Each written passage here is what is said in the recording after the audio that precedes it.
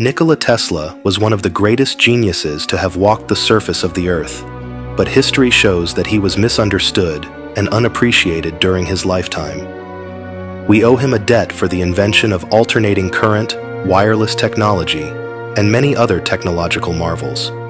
However, he was greatly obsessed with one particular idea: wireless energy transmission.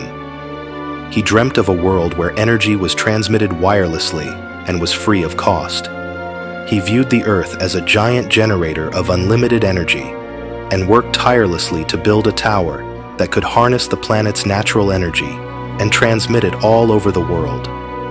It is believed that he regarded the Pyramids of Giza as some sort of transmitters due to their shape and location, and he became obsessed with them. He was convinced that the pyramids were used as powerful energy transmitters and were interconnected through a mysterious design.